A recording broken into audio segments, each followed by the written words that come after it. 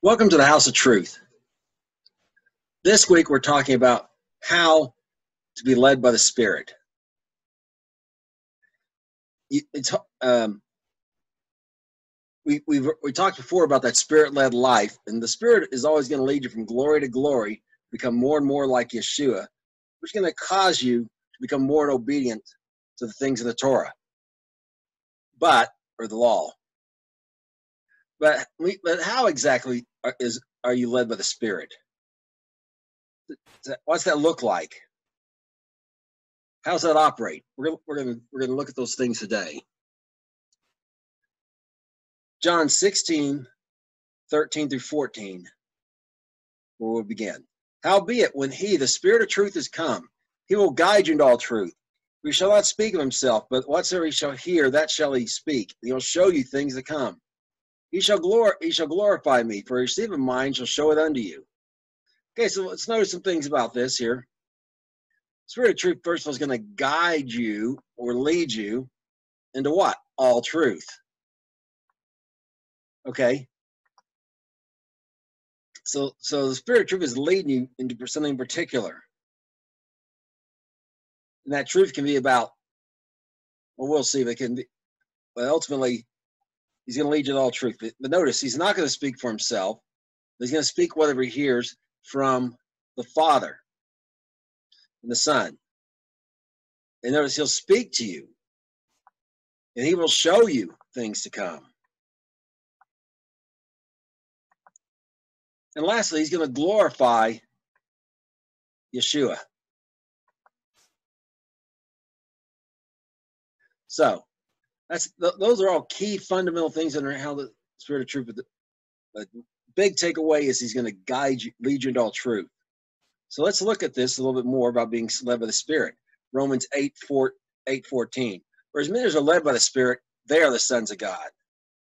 If we're children of God, we should be being led by the Spirit. In Galatians 5:18. But if you're led by the Spirit, you're not under the law. Again, we looked at this before. What Paul means by under the law. And in this context, he doesn't mean you're not under obedience to the law. Sin is transgression of the law. The Spirit's not going to lead you into transgression of the law. It means you're not under the curse for transgressing the law. Spirit of truth is going to lead you into obedience to the things written in the law, even if you don't know about them. Not going to lead you into disobedience. The Spirit of truth will never lead you into sin. Okay, so how does the Spirit of truth lead us? Well, the Spirit. We're going to start at the very core of this right here. It manifests in various ways, but here's the root of how it works. Proverbs 20 through 27. The spirit of man is the candle of the Lord, searching all the inward parts of the belly. All right, so the spirit of man is what the Lord uses to reveal things to the man. In the inward parts of the belly, this is like saying our heart. Like, I love somebody with my heart. We're not talking about our thing that pumps blood. We're talking about the sin of our being. And it searches out the sin of our being.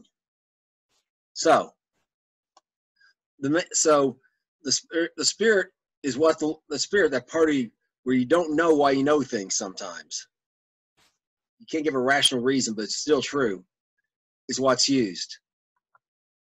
Now, Romans 8:16 verifies this. The Spirit itself witnesses with our spirit that we are the children of God. So it's spirit-to-spirit communication. The root of it, the Spirit is speaking to our spirit, because that's how the Lord speaks to us at the most fundamental level. Okay, in 1 Corinthians 2:11 through 14, Paul expounds upon this some more. What man knoweth the things of a man, save the spirit of a man which is in him? Even so the things of God knows no man, but the Spirit of God. Now we have received not the spirit of the world, but the Spirit which is of God. We might know the things that are freely given to us of God. Which things also we speak, not in the words which man's wisdom teaches, but which the Holy Ghost teaches, comparing spiritual with spiritual. And the natural man receives not the things of the Spirit of God. They are foolishness to him. Neither can he know them, because they are spiritually discerned. Okay. All right. So the things of God, the Spirit, a man cannot know in of himself.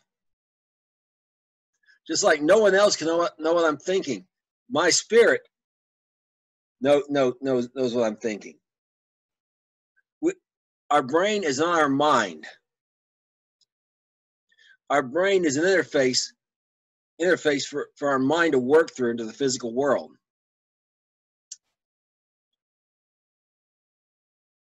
So the spirit we received is from God. Why? So we know the things are free given to us of God, because the Spirit of God knows the things that God knows. So therefore, the Holy Spirit, the Holy Ghost is going to teach us what? Comparing spiritual things to spiritual things. It's not going to teach us, not going to teach us about natural things necessarily. So not going to teach us carnal things, that is to say, things of the flesh. But the Spirit of God is going to teach us about spiritual things. In a natural man, the man cannot receive things of the Spirit of God. They're foolishness. If you don't have the Spirit of God in you, you cannot receive the things from the Spirit. There's no connection there. You don't have that connection of your spirit to his spirit. And lastly, because they are spiritually discerned. Which brings to the next thing. So now I got kind of a base foundation of how the Spirit operates. We're going to look a little deeper into the spiritually discerned business. We'll look at some examples here. Acts 8:20-23. And Peter said unto him, your money perish with you, because you have thought that the gift of God may be purchased with money, which the gift of God in this case was the ability to lay hands on people and then receive the Holy Spirit, the baptism of the Holy Spirit, in context here. Thou hast neither part nor lot in this matter. For your heart is not right in the sight of God. Repent therefore of thy wickedness, and pray God that perhaps the thought of your heart be forgiven you. For I perceive that you are in the heart and the gall of bitterness, and in the bond of iniquity. Okay, notice Peter says, I perceive. And so this up here above, you read it in context, well, yeah, I could see that. Well, that's pretty obvious. But here's what he perceives, that what's going on with the man. Remember, no one knows what it's a man but his own spirit. But God knows. He discerned it spiritually. He doesn't say the Holy Spirit spoke to me. He doesn't say I had a vision. Or anything like that. He perceived it without explanation of how he knew. Yeah, we're going to look at another example of this. Acts 10:34-35. Then Peter opened his mouth and said, of a truth, I perceive that God is no respecter of persons, but every nation, him that fears him, works righteous accepted of him, with him. Okay, and in context here, Peter, the baptism of the Holy Spirit has just been poured out on Cornelius and his friends. But here's the thing: if you go look in the Tanakh, the Old Testament, several times God flat says he was not a respecter of persons. There was blinders over Peter's eyes from traditions of men. But he perceived this truth, this spiritual truth that was already written down. The Holy Spirit. When it all clicked in his brain suddenly. Acts 27:9-11 was another example of this. Now, when much time was passed and when selling was now dangerous, because the fast was already past, Paul admonished them and said to them, Sirs, I perceive that this voyage will be with hurt and much damage, with laden in the ship, but of our own lives. Nonetheless, the centurion believed the master and ownership more in those things which were spoken by Paul. See, here's the thing. Paul again perceived. He didn't have a dream, a vision, an angel visit him. He perceived in his spirit, that Holy Spirit talking to his spirit. And the thing is, Paul wasn't a ship captain, wasn't a sailor. He wasn't any of those things. And the centurion, not being spiritually discerning, believed the master of the ship. Because there was no natural explanation how Paul could know better than the captain of the ship.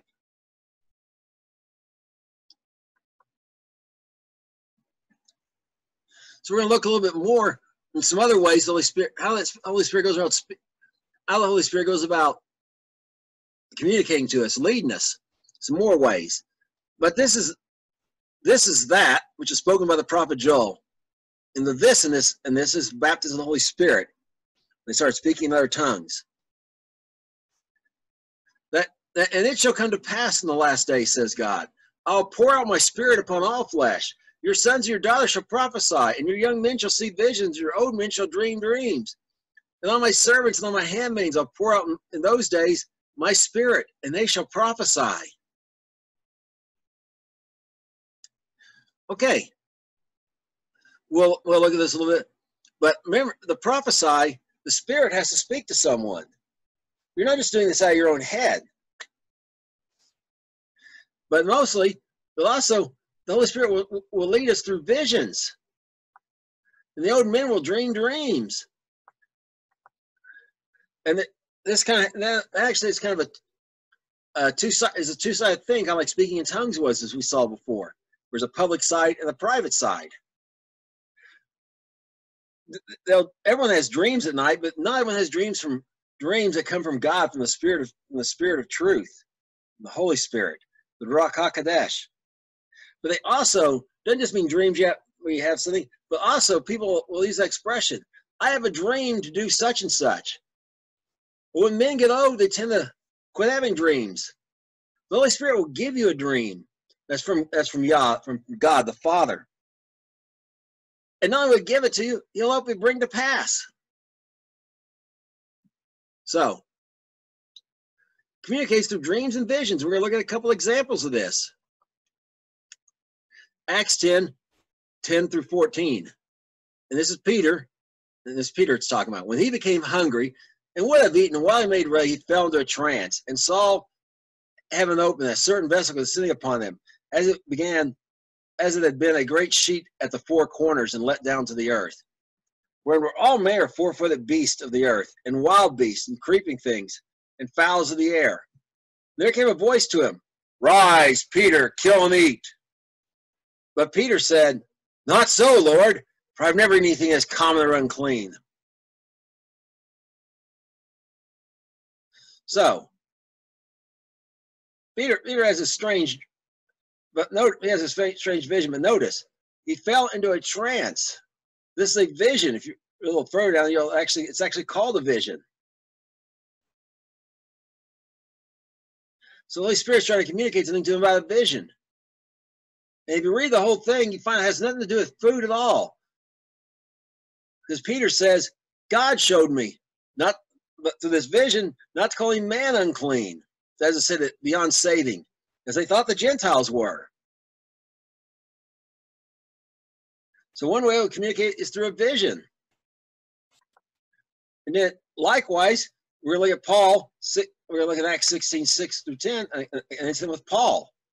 Now, when they had gone through Phrygia and the region of Galatia, were forbidden of the Holy Ghost to preach the word in Asia, then after they were coming to Mysia, they essayed to go in Bithynia, but the Spirit suffered them not. They, passing by Mysia, came down to Troas. And a vision appeared to Paul in the night. There stood a man of Macedonia and prayed him, saying, Come over to Macedonia and help us. After he'd seen the vision, immediately we endeavored to go into Macedonia. Assuredly gathered the Lord had called us for to preach the gospel unto them. So, all right, one thing I want you to notice, the Holy Spirit forbade them, said, wrong answer, when they wanted to go. When they wanted to go to Asia, and when they wanted to go to Bithynia. So the Holy Spirit will tell you no sometimes. Part of that leading is, nope, not this way. Nope, not that way. Then when Paul gets down to Troas, he's at the ocean. I mean, he's at the coast, and he's probably thinking, well, where am I supposed to go? But Paul had a vision in the night, and in the Tanakh, the Old Testament, that from vision of the night is used interchangeably with a dream. So Paul had a dream, the Holy Spirit directed him through a dream. Okay, now we're going to look at another way. We're going to look at this thing about this a little bit more about the Holy Spirit speaking to us. 1 Kings 19, 11 through 13. This is Elijah speak. This is the Lord speaking to Elijah. I'm sorry. Go forth and stand before the mount before the Lord. And behold, the Lord passed by, and a great and strong wind rent the mountains and brake in pieces the rocks before the Lord. For the Lord was not in the wind. After the wind, an earthquake, but the Lord was not in the earthquake. After the earthquake, a fire, but the Lord was not in the fire. And after the fire, a still small voice. So when Elijah heard it, he wrapped his face in his mantle and went out and stood in the entering of the cave. Behold, there came a voice to him and said, What doest thou here, Elijah? Okay, some important things to know. In this passage, Elijah has a big showdown with the prophets of Baal, and Jezebel says he's going to kill him, and he ran out to Mount Horeb, which the Bible tells, which another place that tells us is also the same as Mount Sinai, where the Torah was given, and he's basically hanging out there, whining about how no one wants to follow God, and he's the only one, and yada yada yada. So he's alone out here. And notice when he's alone, it comes to him as a still small voice. And we know that Elijah recognized that still small voice because he wrapped his face in his mantle. No man shall see God and live.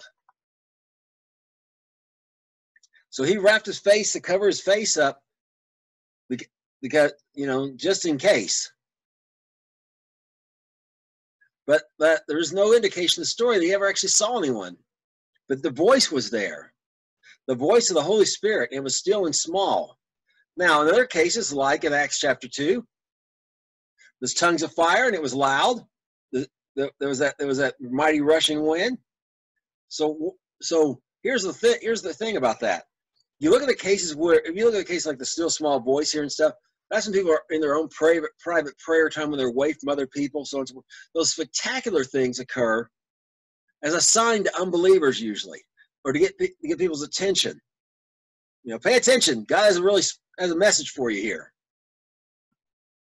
So, but it's just you and the Lord, mano a mano. The Holy Spirit's going to speak to you in a still small voice. That's why it's so important for you to get quiet. Spend time in the shadow. Spend time in the quiet spot, under the shadow of His wing. Go to a mountain. Go to a closet and pray, as Yeshua said, which may, in some people's cases, be a literal closet, like in the movie War Room. Or go into a garden like Yeshua did. He often went away, even in the Garden of Gethsemane. He put a stone's throw from him and the disciples. In those cases, Yah's not going to show up generally as a big fire and everything. He's not trying to get. Those are usually witnesses for the unbeliever. He's going to talk to you in a still small voice. That's where you got to get where it's quiet, where you can hear it. Ezekiel 3:24 through 27. Then the Spirit entered me and set me on my feet and spake with me and said to me, Go, shut yourself within your house. But thou, son of man, behold, thou shalt put bands upon thee, and shalt bind thee with them, and thou shalt not go out among them. And I will make your tongue cleave to the roof of your mouth, and thou shalt be dumb, and shall not be reproved of them, for they are a rebellious house. But when I speak with you, I will open your mouth, and you shall go out to them. Thus saith the Lord, you shall say unto them, Thus saith the Lord God, He that hears, let him hear, and he that forbears, let him forbear, for they are a rebellious house. Okay, notice the Spirit of God spoke to him. And He told him all these things were going to happen, because why? He says, all right, they're not going to listen, so I'm going to make it where you can't talk. as a sign to them that they were a rebellious house. And then at a certain point, he's going to open his mouth. He's going to speak to him and he'll speak to him again. And when he does, he'll open his mouth. And he's already told him what to say. And he that hears, let him hear. But he that forbears means he that refuses to hear, let him refuse to hear. Why? For they're a rebellious house. So, this is referring to Israel. Okay, so we're gonna look at this here a little bit more about this speaking. The Spirit of the Lord fell upon me and said to me, "Speak, thus saith the Lord." Oh, Ezekiel 11:5. I'm sorry. And this, thus saith the Lord. Thus have you said, O house of Israel, for I know the things that come into your mind, every one of them. All right, but notice the process. The Spirit of the Lord fell on him. All right, relationships established, connection. We got a connection here. The Spirit of the Lord said to him, then he spoke. So that's how that's prophesying how it works. The Spirit of the Lord speaks to you, something to say to other people. Then you say what the Spirit of the Lord says. If you got the gift of prophecy, that's how it works. All right, Matthew. Now, next, we're going to go into this hearing business a little bit deeper that he referred to. About this having ears to hear, because the Holy Spirit ain't good to speak if you can't hear the voice of the Holy Spirit. So we're going to look at what caused people to hear or not hear the voice of the Holy Spirit. Matthew 13 through 16. Therefore I said, I speak to them in parables, because they seeing see not, and hearing they hear not, neither do they understand.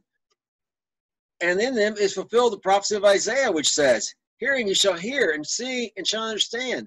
You shall see and shall not perceive. For this people's heart is waxed gross, and their ears are dull of hearing, and their eyes they have closed. So anytime they should see with their eyes and hear with their ears, should understand with their heart and should be converted, and I should heal them. But blessed are your eyes, for they see, and your ears, for they hear. And the last part he's saying to the disciples. Okay. If you look at this in Isaiah, it's in some sort of, try to use this predestination thing, which came from idolatry, by the way. This is like the three fates of the Greek myths. You go look at it in there, you find out the reason why their ears are dull of hearing and their eyes are closed is because they have developed their own traditions. The predecessors of the Pharisees. They developed their own traditions, and whatever didn't fit in their box, they will not hear it, they will not see it. So, the ears that cannot hear are the ones that refuse to hear. The ones that cannot see are the ones that they refuse to see. When the eyes that cannot see, they're the ones that refuse to see what the Spirit of God's doing. But those who are following Yeshua, those who are seeking after him, they have eyes that see and ears to hear. Yahweh's promise to us is, if we'll seek him with all our heart, we'll find him. They don't hear this because they don't seek with his heart. And in like manner, a lot of them went into idolatry. And remember, an idol has a mouth that cannot speak, ears but cannot see, eyes that cannot see, ears but cannot hear. They became like the idols that they worshipped, unable to hear and see spiritually what the Holy Spirit was saying, because they would not listen to it. They rejected it. In Revelation, here's their key to hearing from God. In Revelation 1:10, I was in the Spirit on the Lord's day, and behind me a great voice as of a trumpet. You go on to read it, you find that's Yeshua's voice. But notice this, I was in the Spirit. Now, if you haven't experienced this I'm just going to explain it best I can. He was probably praying in tongues. Although you don't have to, because that similar expression is using the Tanakh, the Old Testament, before the baptism of the Holy Spirit was ever given. But it certainly helps you get there quicker if you pray in tongues. He's probably praying in tongues. And when you're in the Spirit, what it is it's like Paul said. It's like Paul said, You know, he didn't know. Was I in the body or out of the body? You're at this point where the supernatural world, the spiritual world, the unseen world is more real to you than the seen world. You're more aware of that than you're not at this point where you're not even aware you have a body. Well, yeah, that makes it really easy to hear the Holy Spirit when you get there. And again, you get there by spending time in that secret place, time alone with the Holy Spirit. And praying in tongues really helps boost that, but so does fasting. It's the fastest way to victory, remember.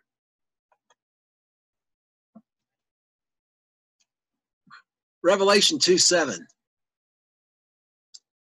He that has an ear, let him hear what the Spirit says unto the churches. He that overcomes, I'll eat of the tree of life, in which is in the midst of the paradise of God. All right. So when we have an ear, when we're not resisting the Holy Spirit, we're seeking the Father, we're following Yeshua with all our heart, we'll hear what the Spirit says.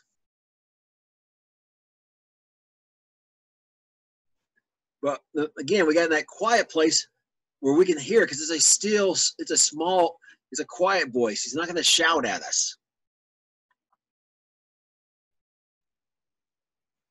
1 Corinthians 2:6-10. We're going to look at another thing about how the Holy Spirit reveals things to us. Howbeit, and what he reveals. Howbeit we speak wisdom among them that are fully mature. That's what perfect means. Not the wisdom of this world, nor the prince of this world that come to nothing. We speak the wisdom of God in the mystery, even the hidden wisdom, which God ordained before the world unto our glory, which none of the prince of this world knew. For if they had known it, they would have not crucified the Lord of glory. As it is written, eye has not seen, nor ear heard, nor either have entered into the heart of man, the things which God has prepared for them that love him. But God has revealed them to us by his Spirit, and the Spirit searches all things, yea, the deep things of God. Okay, remember, the Spirit's getting what it gets from God. No one knows the mind of God but the Spirit. The Spirit knows the deep things of God. And God reveals them to us through the Spirit. Remember, the communication channel is Father and Son talk to the Spirit, Spirit talks to us. And the Spirit talks to our spirit primarily first. As we become more sensitive to our spirit, the ears of our spirit can hear. But look what the Spirit reveals. It reveals what is written. This is Paul here. There is no so-called Pauline revelation I heard about growing up, where Paul had some revelation that was contrary and external to the Old Testament into the Torah, the law. No, he had a revelation about what was already written. We're gonna look at this a little deeper now. Ephesians 1:17-19. That the God of our Lord Jesus Christ, the Father of glory, may give unto you the spirit of wisdom, revelation, and knowledge of him. The eyes of your understanding being enlightened, that you may know what is the hope of his calling and the riches of the glory of his inheritance in the saints. What is the exceeding greatness of his power towards us who believe, according to the working of his mighty power. Okay, this is Shaul, Paul, praying for the Ephesians. But remember, these words are God's words to us. God wants to give us the spirit of wisdom and revelation in the knowledge of him, which is the spirit of truth, because that's where revelation comes from. Why? So our eyes can be opened up. Not our physical eyes that see the natural world, but our spiritual eyes that see into the spiritual world, the unseen world. So we can see things as they really are. And what he wants us to see is how great our hope, the hope of our calling is, and how great everything is that he's done for us and through us. His greatness.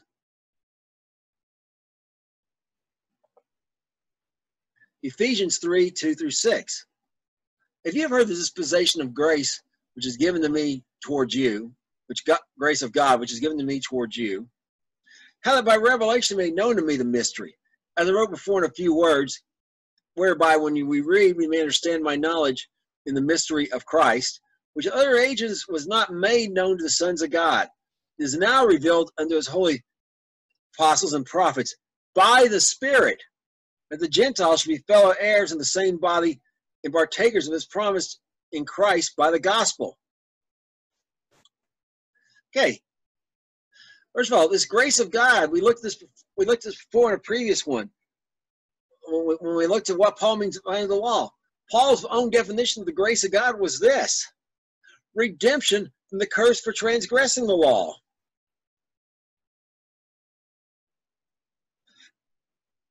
So, God's always had grace, but now Yeshua's already paid Yeshua's paid the price. Before, people had to have faith in the Messiah that was coming, that was going to take away their sins. But now we have faith.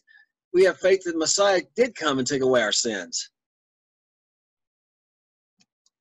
And he made known this mystery. Well, this mystery, again, is a revelation of what's already written in the Word of God. I can show you numerous places in the Tanakh where it's very plain the Gentile that God had planned to save the Gentiles. In fact, various things like why it says we're like believers will be priests and kings. How Yah, because some Levites weren't doing their job, Yah would replace them with Gentiles. I can show you this. It's in the Tanakh. But it was hidden to everyone's eyes. These things have to be spiritually discerned. And the Holy Spirit revealed it to him. Again, the Holy Spirit didn't reveal him some extra biblical thing that's out there. He revealed something that was already written in the Word. Okay, we're going to take a look at a few more ways the Spirit leads us. Romans 8, 5 through 9. And they are after the flesh do mind the things of the flesh, but they after the Spirit the things of the Spirit. For to be fleshly minded is death, but to be spiritually minded is life and peace. Because the fleshly mind, that's what carnal means, is enmity at war against God.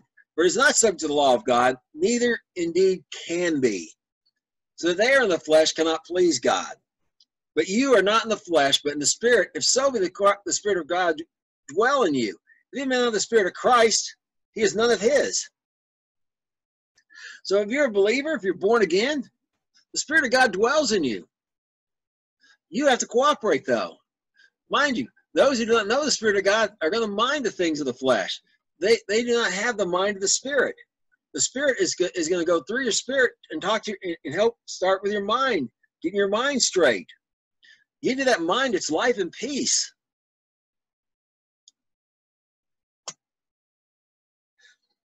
And you know you have the Spirit because if you're born again, he dwells in you, period. And notice, as I talked about before, the Spirit of God is going to lead you to become more glory to glory, more like Yeshua, Jesus. And that means, which means you're also in that process, you become more and more obedient to the law. It is the spiritually minded person that is subject to the law of God and can be. By inference, okay. Philippians 4, 6 through 7. Be careful of nothing, but everything by prayer and supplication, thanksgiving, let your requests be made known to God. And the peace of God, which passes all understanding, shall keep your hearts and minds through Christ Jesus. Okay, remember, when you see a term like the peace of God, the love of God, it's talking about that supernatural fruit of the Spirit. So it's that peace that comes from the Holy Spirit which passes understanding. And notice, by prayer and supplication, with thanksgiving. You're going to have confidence because you ask God, but how are you going to know when you get an answer? When that peace comes upon you. And the answer you get may not make any sense to anyone, to the natural mind. But you're going to have your hearts and minds are going to be at peace. You're not going to be in anxiety and worried about it. I'm going to give you an example of my own life. I got out of the Air Force. I took a job. I left my wife and kids in Monette, Missouri, my mother. I took a job here in Tulsa, and I got after about 6 weeks, I lost my job, and I didn't know what to do. I went and found a place for us to live, and I only had enough money to pay the down deposit in the first month's rent. the bare minimum to get in. I didn't even have enough money to buy a loaf of bread beyond that. And I was praying, I was crying out and praying about it, and the Holy Spirit told me, go ahead and rent that place. And there was just such peace came over me. And that's how I knew it was really from the Holy Spirit. And I had no anxiety. You know, I didn't even have enough money to buy a loaf of bread. And it all worked out in the long run. So you need to be praying, get in that quiet place, Holy Spirit, and pray until you get an answer. And you'll know that answer because you'll have this peace. Even if the answer looks crazy, you'll have this peace about it. No anxiety. And if you got some, keep praying until you get to the point where you're certain. When you're certain, you'll have the peace, always. And lastly, Hebrews 10, 15 through 17. Wherefore the Holy Spirit is a witness also to us, as he has said before. This is the covenant I will make with them after those days, says the Lord. I'll put my laws, the laws from the Torah, in their hearts, and I'll write, and in their minds I will write them. And their sins and iniquity I'll remember no more. And if you were with us before, when we looked at this in what did Paul mean by under the law, we found that the mechanism for that is the Holy Spirit. So the Holy Spirit's going to write in our hearts is another word for spirit. It's going to write in our spirit because that's what the Holy Spirit talks to our spirit. In our minds. It's going to put those in our heart and our minds. We're going to start doing the things that are in the Torah and the law, even we don't know about it. And like my own life, I never read outside the. I never actually sat down and systematically read like the Torah and the laws in it till after I've been saved about 7 years. No, not 7 years, about 5 years. But when I started reading it, I learned. I realized a lot of that stuff I had just not did or did do because the Spirit had led me. Because the Spirit's going to lead us to do what's in the law. He's going to put it. He put the law in my heart. And it's in my mind. Okay, I hope all that makes sense to you. Thank you very much. And until next week, shalom.